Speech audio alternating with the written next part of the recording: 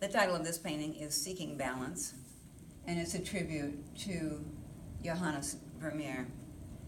My intention here was to try to communicate a feeling of the mystery of life, about making right decisions, about the balance that we can establish, and the fact that we know that that balance is not permanent. Everything is changing.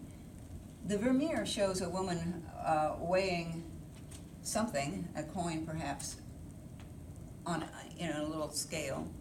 She is pregnant, and perhaps she is thinking about the same ideas that I just was mentioning, what it is to be alive, to enter into the world, and to live a life here. The painting behind her on the wall is a painting of the Last Judgment.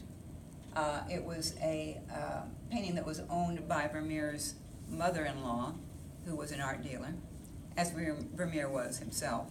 But it was a painting that appears in others of his as well, something that had meaning for him. The House of Cards, the kings and queens, it's a precarious balance.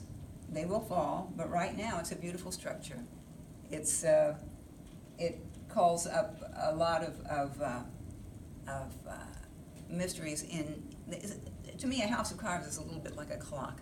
When you see it, there's subliminal stuff that goes on in your mind. It relates you to things that are important in your life, but you don't really have words for.